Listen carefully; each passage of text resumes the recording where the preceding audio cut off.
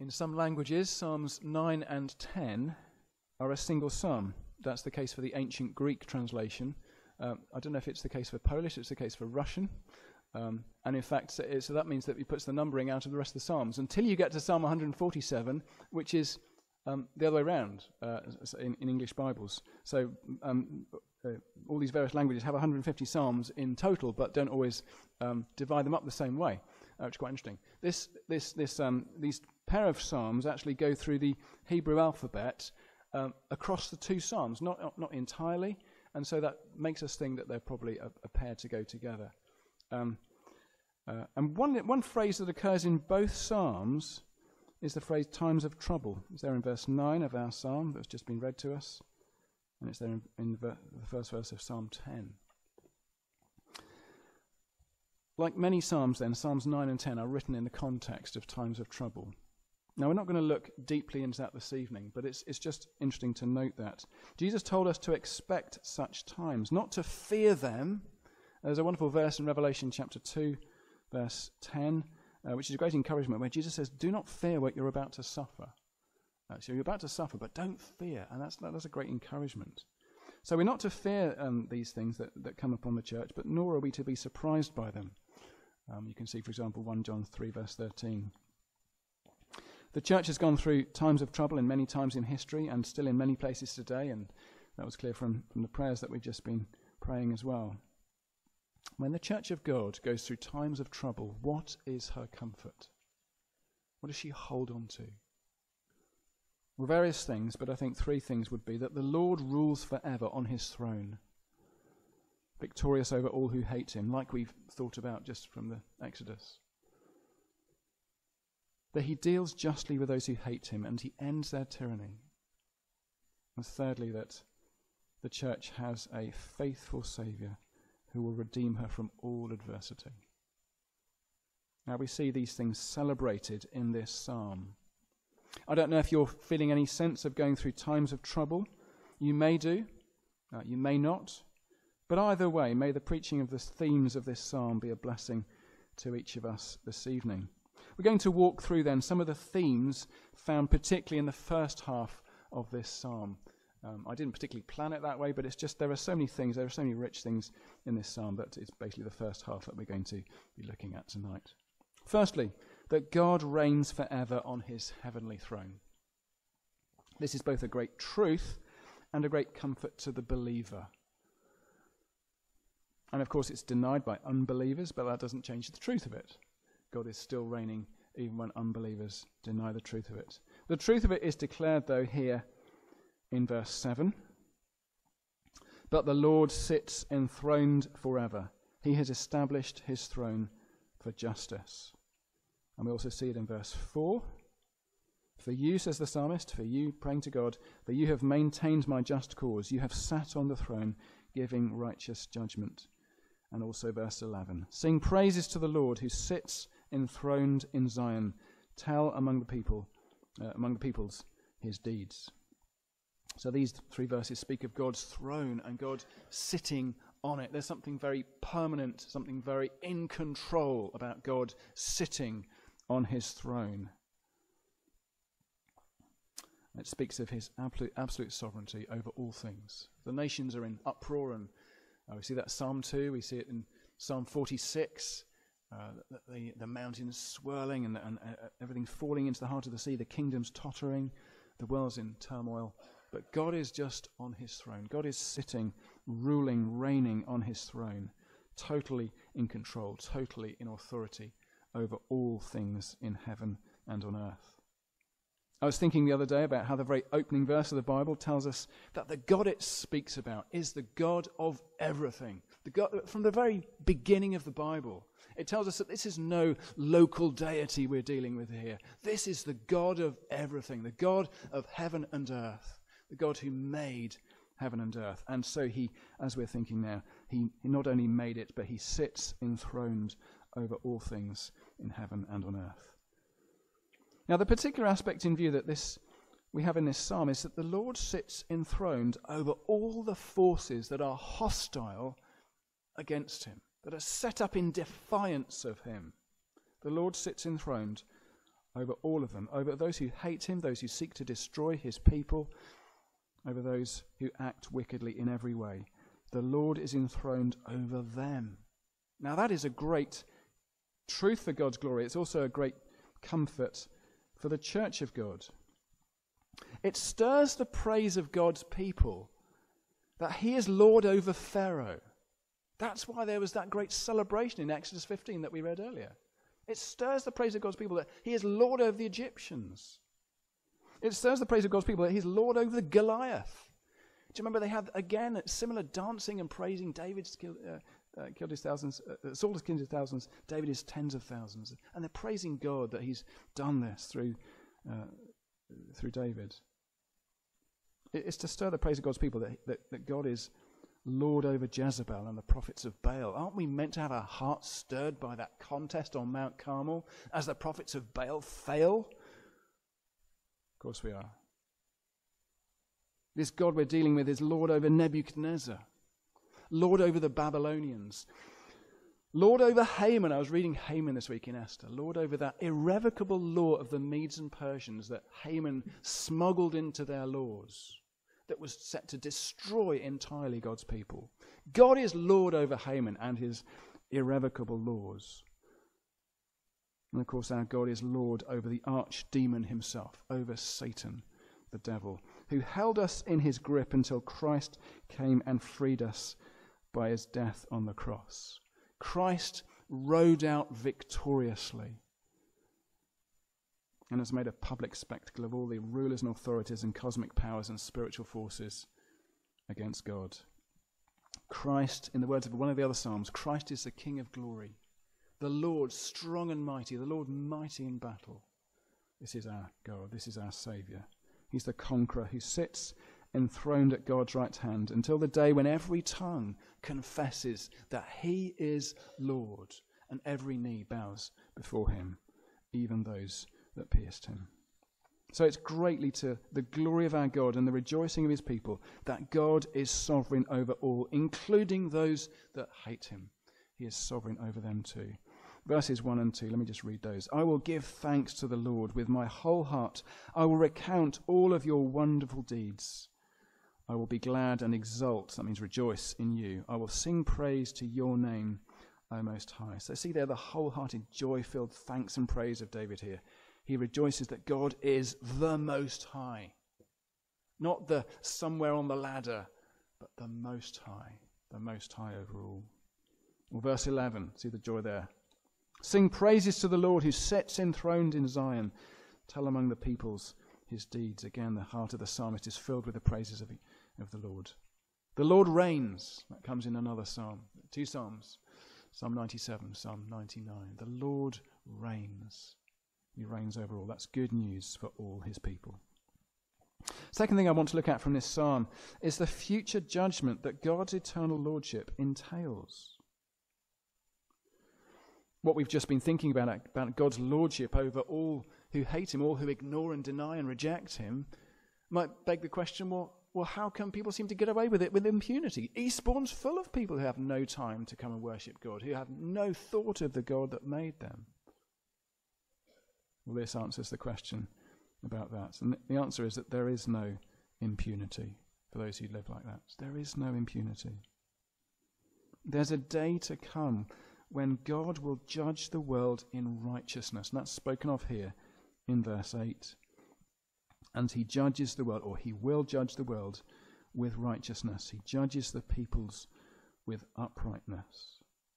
Now, I think the first half of that verse that I just read is the only verse in this psalm that is directly alluded to in the New Testament. I think that's the case. There may be other verses that are quoted in the New Testament, but this one certainly is. And it's there in Acts 17. So just keep your finger in Psalm 9 and we'll go to Acts 17 to see it there. It's on page 927, Acts 17, verse 30 and 31.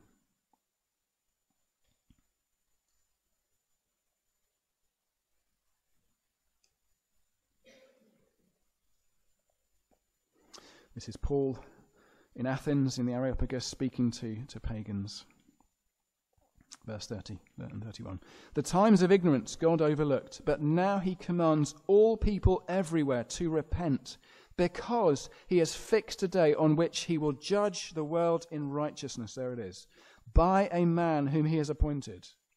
And of this he has given assurance to all by raising him from the dead. So do you see here, this is using the words of Psalm 9 and adding that this judgment is going to happen by the man that God has appointed. And we know who that man is because that is the one man that God has raised from the dead to imperishable life, the Lord Jesus Christ. There's a day coming when Christ will come again in glory, and he will come with all the angels of heaven. And he will sit on his judgment throne and judge the world, judge the living and the dead. And in Matthew 13, verses 41 and 42, it says this: Christ will send his angels, and they will gather out of his kingdom all causes of sin and all lawbreakers, and throw them into the fiery furnace.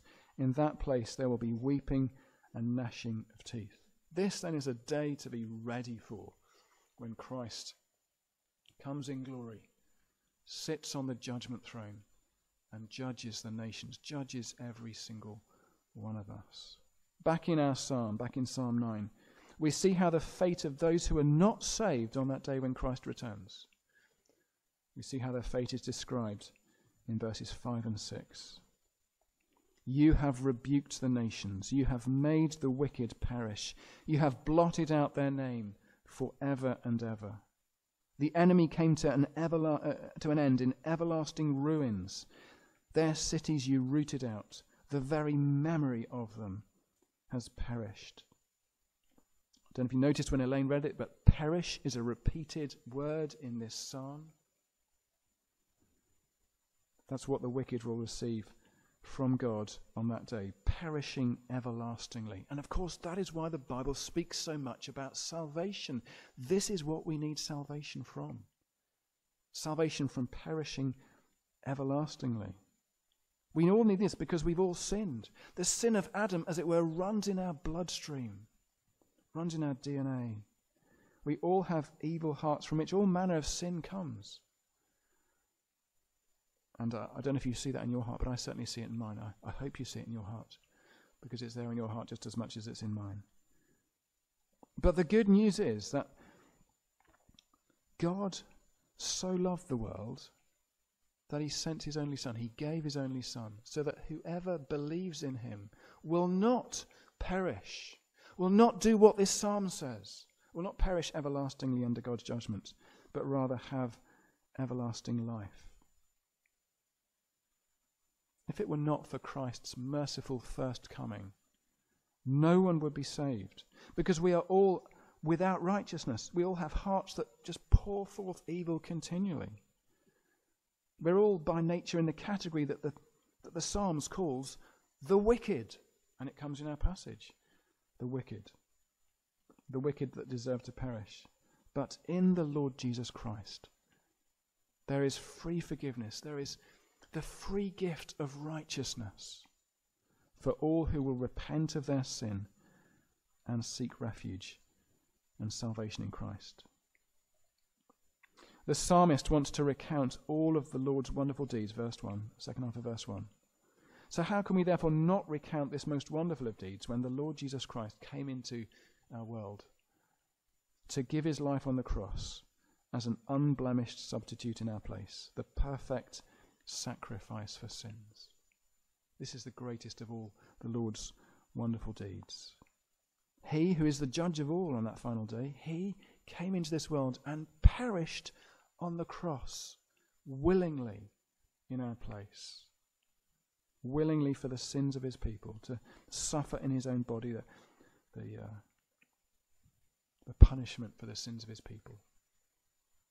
And he rose again in glory and power to be our righteousness, so that all who trust in Christ for salvation are counted as righteous before God and no longer as sinners.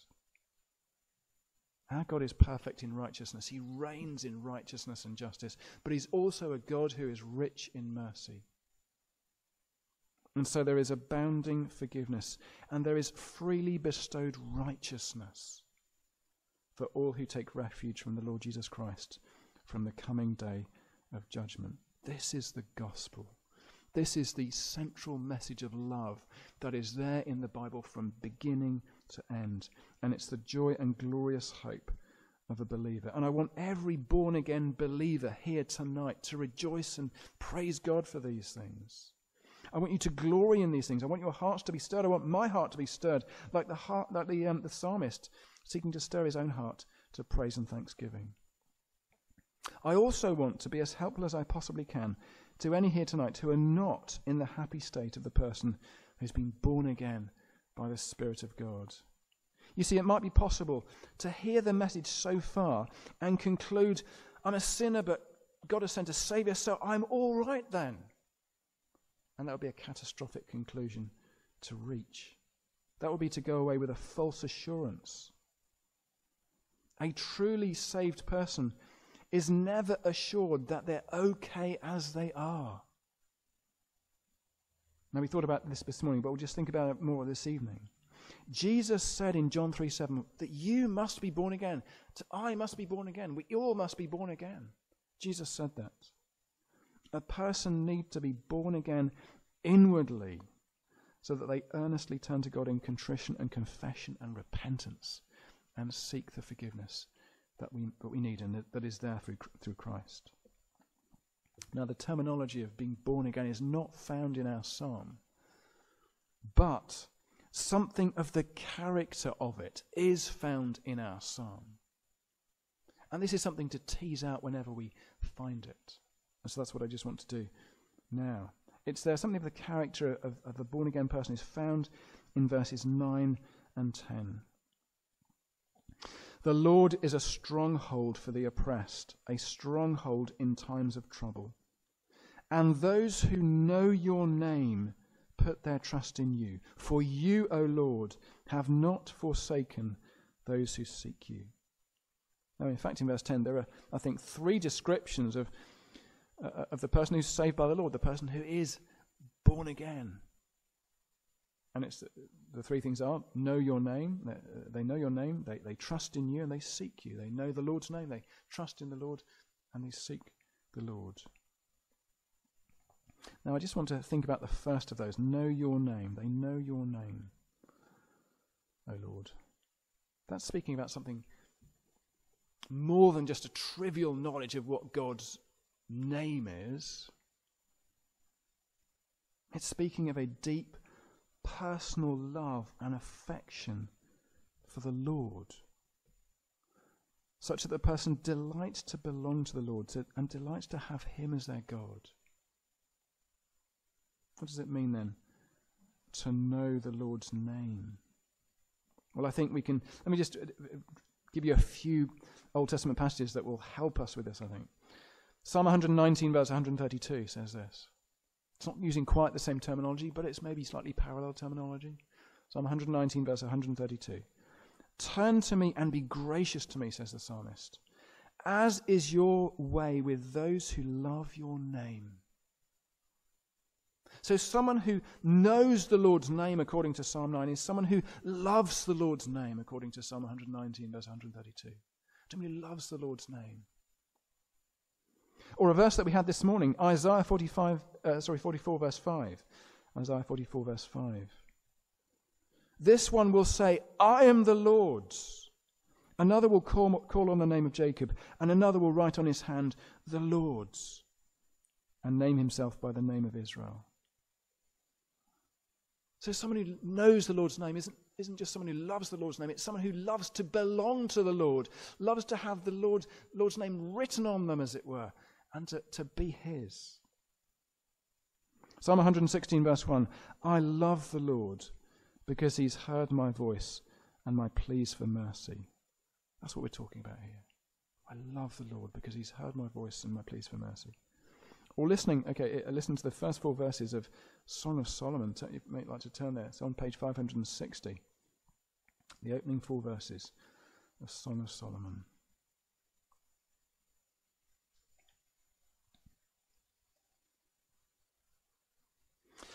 The Song of Songs, which is Solomon's. Let him kiss me with the kisses of his mouth, For your love is better than wine. Your anointing oils are fragrant. Your name is oil poured out. Therefore virgins love you. Draw me after you. Let us run. The King has brought me into his chambers. The born again are a people in love. That's what this is telling us. They're a people in love. That's what the Song of Solomon's about. The church is a bride who is head over heels about her bridegroom. That's what a born-again person is like. They're a person in love. A person who loves their Saviour. A person who loves Christ.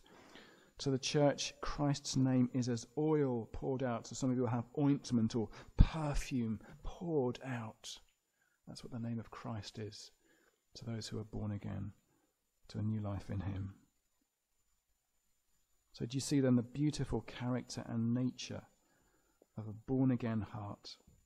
No one can take credit for it. It's entirely beauty that's birthed by God alone. We thought about that this morning. It's just a work of God when he rebirths a person. Now, even those who are born again here this evening, you might well be hearing what I'm saying here with a sense of wretchedness. And I feel that, maybe you do as well, a sense that I don't love Christ like that. My Christ isn't, my love for him isn't, well, I get glimpses of that in me, but I just fall so far short of that. Well, yes, we do see glimpses of this love for Christ birthed in us, don't we, if we're born again, but we also see how it needs to be stoked. We also see how lacking it is, how inadequate it is, how patchy it is. If you're born again, you love Christ, but you feel the poverty of your love and know it needs to grow. But the point is this. A born-again person, in other words, the person who is redeemed from perishing, has a love for Christ implanted in them. A love for Christ as their Saviour, to save them from all the judgment of God that their sin deserves. A born-again person loves Christ. His name is as oil poured out to them. Once they loved their sin. That's what we all like once. We wallowed in it. We gloried in it. But now a born-again person has a new love. They love their Saviour instead of their sin. And they glory in him. Beginning of Philippians, chapter 3. They glory in Christ Jesus and count all else as loss because of the surpassing worth of knowing Christ Jesus. We've looked at a number of themes this evening. I want to draw to a close on this last theme that we've looked at. Just a few things. Would you have your love for Christ stoked? Would you have love for Christ fanned into flame?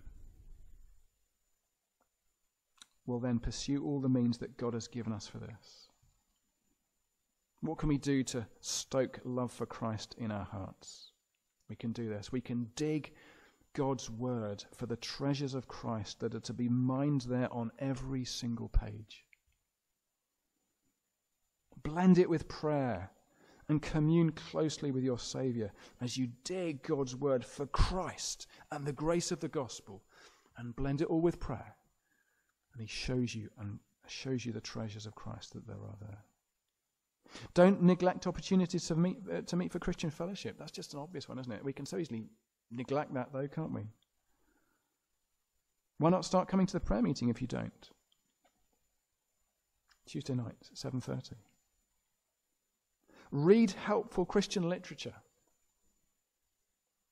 We have a resources table out there on your left as you leave, groaning under the weight of helpful things, good things that will show you the treasures of Christ.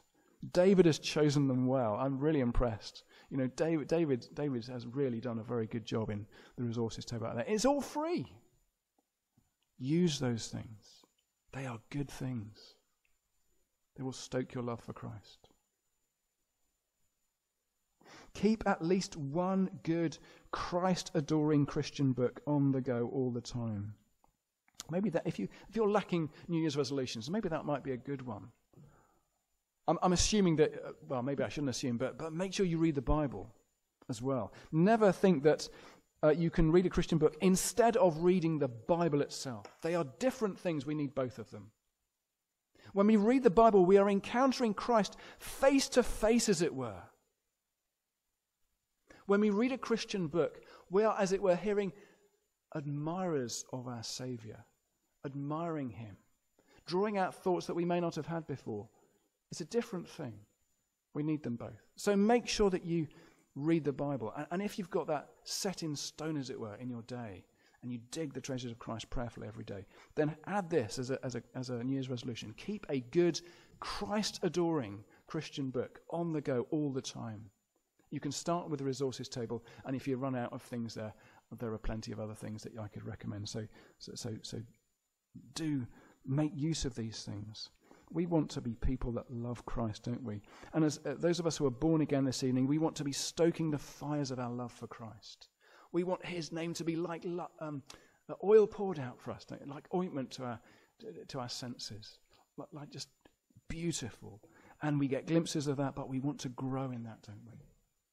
And if you're not yet born again and all of this is strange to you this evening, then come to Christ and ask him for it.